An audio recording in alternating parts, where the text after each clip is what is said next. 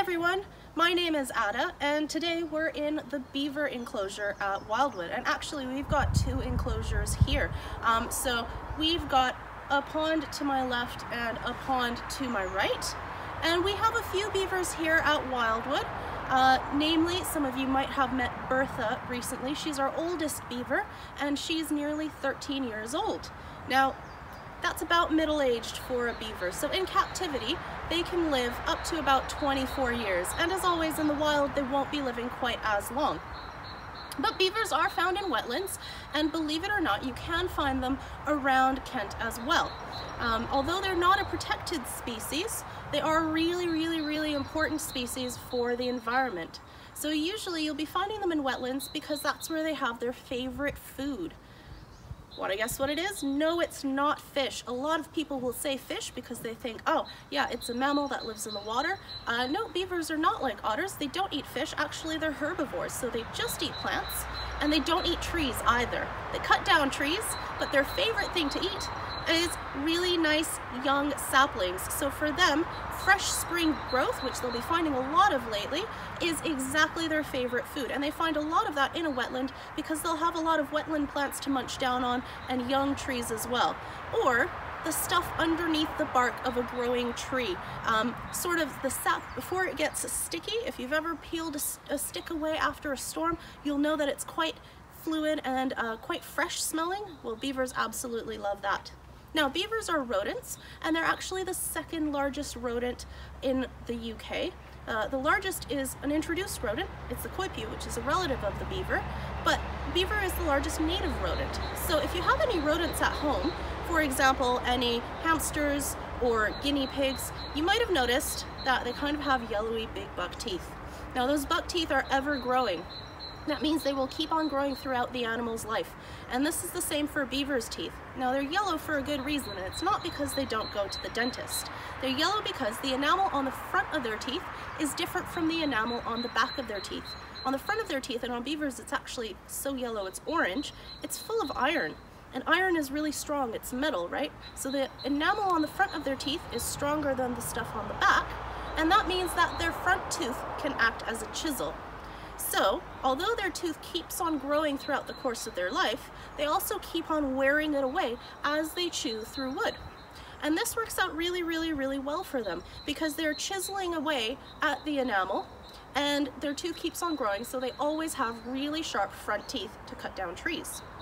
If you were to look inside a beaver's mouth, and good luck trying to do that, but if you were, their back teeth are perfectly smooth and flat. A little bit like an old horse's teeth. They're really good at grinding plant matter. And we also have flat back teeth, and I do encourage you to use that to grind plant matter. We have molars as well. So we're a little bit similar to beavers in that we have the molars, but we don't have those front teeth. So why are beavers cutting down trees if they're not eating the trees? Well, put quite simply, a beaver is, unfortunately for them, still a prey animal, but they're quite clever about it. They're not really fast, they're not really graceful, but they are pretty clever in their strategy to get away from potential predators. So what they do is, they will build their home, a lodge, in the middle of a pond. In fact, it's a little bit like a castle because it has a moat around it. And, even better than that, it has an underwater entrance. So, when a beaver has built his home in the middle of a pond with an underwater entrance, that protects him or her from any potential predators. In the wild, normally you'd be finding potential predators such as wolves or lynx, and even an eagle owl, for example, could catch a young beaver. So the beavers want to be able to get away from these predators, and none of these predators are going to be able to fit through their little underwater tunnel to get into their lodge. It's actually quite a nice little home for a beaver inside that lodge. It's got 2 rooms. So their front room, their lounge if you will, is where they dry off. And then they have an additional room, a bedroom, and that's where they sleep and where it's nice and dry. And if you come to Wildwood, you'll see that we also have our 2 beaver lodges are built exactly that way, with an entrance to one room that leads on to another room for the beaver to sleep nice and dry in there. So beavers will build their lodge out of sticks and logs, and they'll patch it with mud and they'll make it quite waterproof. But I think beavers are most famous for building dams. A lodge is not a dam. A dam, when a beaver builds it, is pretty similar to what a dam does when a human builds it. It stops up a stream, because remember I said that beavers need to live in the middle of a pond that's deep enough to build their lodge with an underwater entrance. So if they don't have that pond, that's no problem, they just make it. So what they're going to do is they're going to stop up a stream. So they're going to be cutting down trees to build a dam, and they're going to be filling that with sticks and branches and a little bit of mud, just enough to stop up a stream so that the water starts to back up and form a pond. And once that pond is formed, they can build themselves a nice cozy lodge in the middle of that as well. Now, remember I said that beavers have a really important impact on the environment. Well, one of the reasons they are really important for the environment is because they are causing rivers to meander. So a river that flows straight will flow faster, and as it goes faster and deeper, it is a more dangerous river for humans and for other animals, but also it means that when it floods, there's nowhere for the water to go, so it's a lot quicker to flood. Now, a meandering river is one that has a lot of bends and twists and turns, and with the channels that beavers build when they're busy changing their wetland homes for their own uses, what will happen is they're going to cause rivers that might be normally flowing a bit straighter to start to have little bends and twists and turns in them. And in effect, that is slowing down the flow of water. So that means when it's really a heavy rainstorm like we had in February, the river is going to be less quick to flood. So very, very helpful.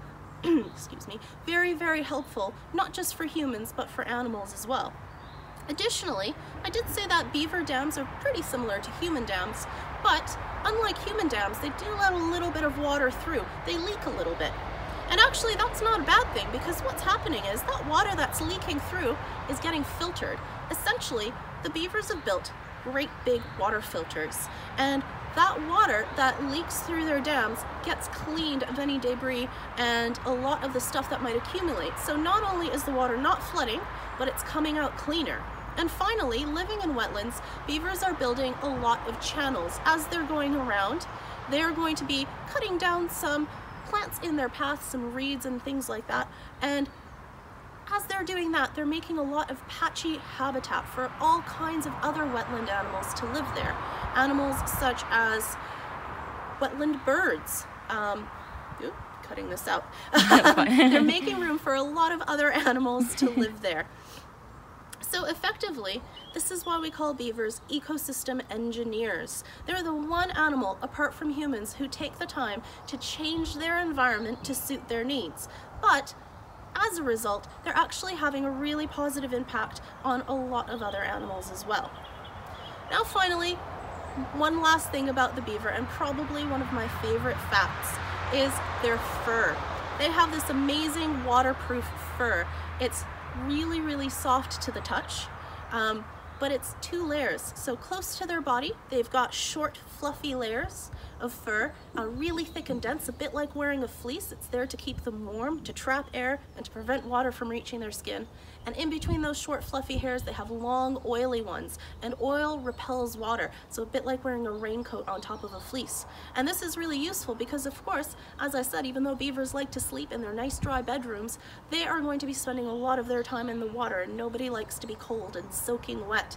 So they actually have their fur waterproof to help to keep them dry. And then, once they're inside their cozy lodge, they can dry off in their lounge and then go to bed.